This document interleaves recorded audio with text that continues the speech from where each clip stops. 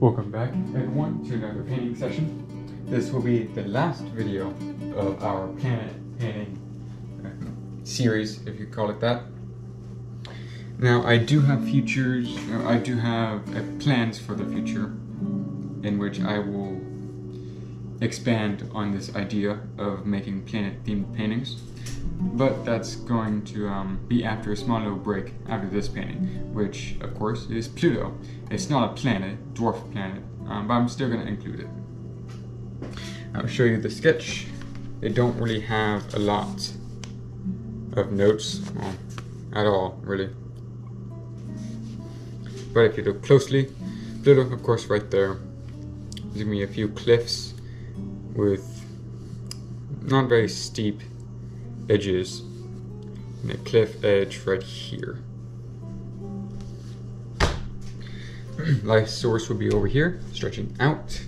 The landscape will be of Charon, Pluto's moon, one and only moon, which is a bit of a strange thing, where both of them kind of not really orbit each other, but they face each other always face each other. So let's say you're on Charon, you will always see this side of Pluto all year round. Same for Pluto, vice versa.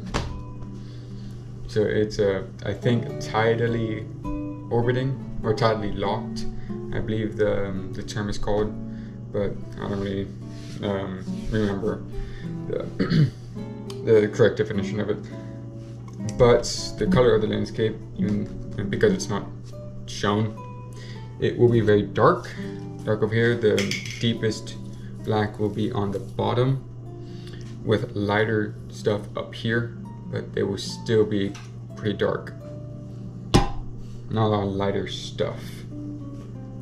Pluto, of course, will be very bright, along with star right here, or sun right here, comets, stars, what have you.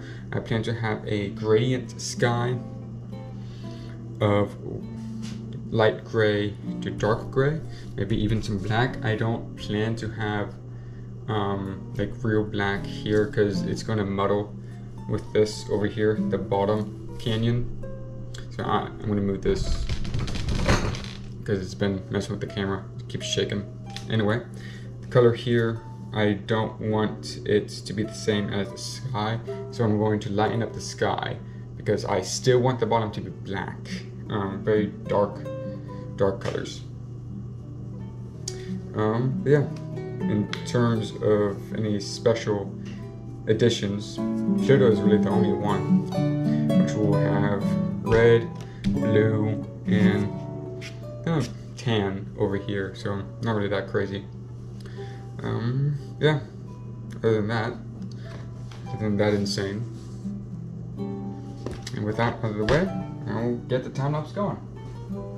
Enjoy the video.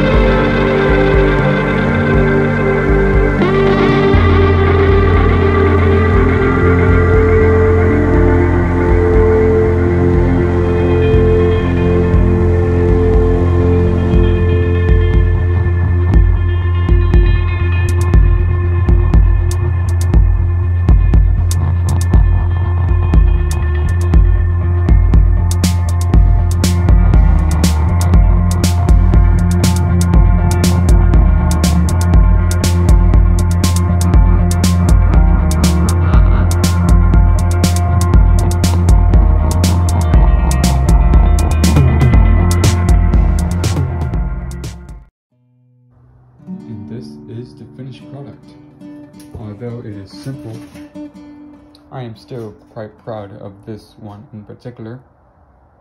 I think it's a good tie-off to the end of this series. And for some of these things, some of the aspects of this painting, I believe I did exceptionally well, like Pluto, for instance. There's a bit more red than I would have liked, but it's fine. And perhaps I could have spent a bit more time to detail up the edges of these cliffs, but overall, I think I did fine. I'll let y'all look at the sketch.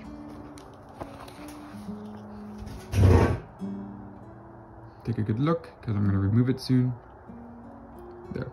I'll do it one more time to line it up a bit.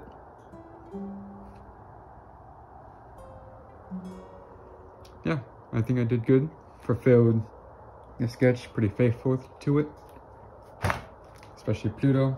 I always do well with that. That's just a little blemish.